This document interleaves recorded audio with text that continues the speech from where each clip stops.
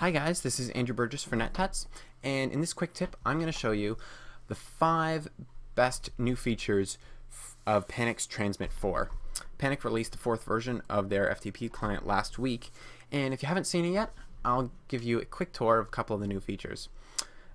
This is Transmit 3 I've got there, and this is Transmit 4, and you can see the first big feature is a brand new interface.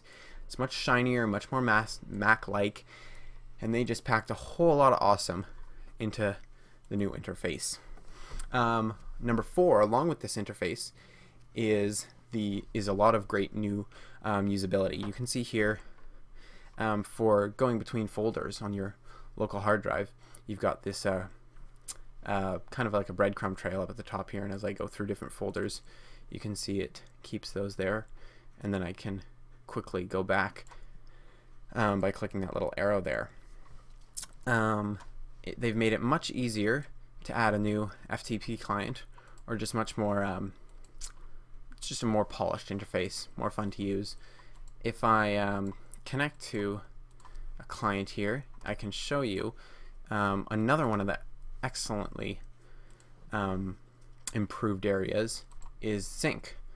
You can see here that Panic 3 had sync here too, but it wasn't as nice, and this one's just a lot more user-friendly, specifically because of this little blue bubble you're seeing down here. As I check different options, it will update this little blue bubble to give me in kind of plain English exactly what's going to happen when I hit this green synchronize button.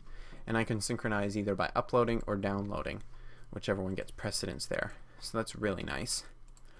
Counting down, the third new feature that I really like is, in the preferences here, is the rules panel. This is really neat because what it allows you to do is choose certain files to be skipped. So you can see here they come with this sample rule for source control files, and any file that has a name of .svn or .git, it's going to skip that.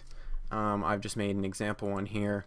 Don't upload old and bloated files, so if it hasn't been modified in the last 2 weeks, or if it's greater than 7 megabytes, don't upload it, that kind of thing. And you can just check or uncheck these to enable or disable them. Another really neat feature is the ability to do server to server or just local to local in these 2 folders here. You can see right now I've got a local folder here and a server on this side, but I can connect to another server and then very easily go between the 2.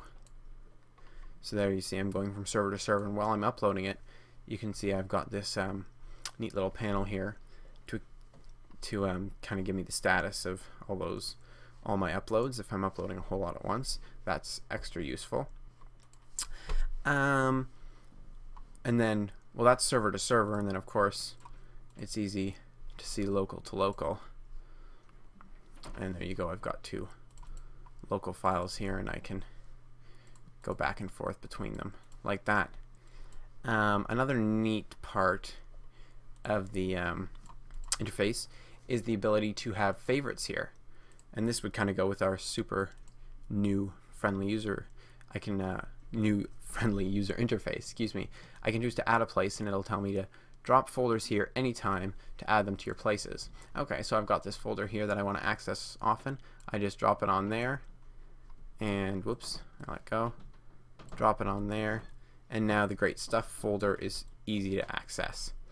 And the final feature I want to show you, number 1, is probably my most favorite feature of Panic 4, and the one that they're talking about the most on the site, and that's the ability to mount a drive. So I can right click on a drive here and choose to mount it as a disk, and right away you can see that that's been mounted as a disk on my desktop here, right here. And I've actually also got another one here mounted.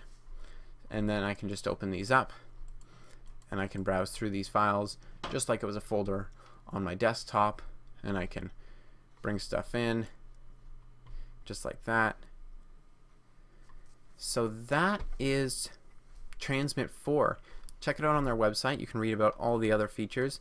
They've got this really neat little interface here to show you all the cool new things that you can do with Transmit 4. So check it out and let me know what you think. Thanks.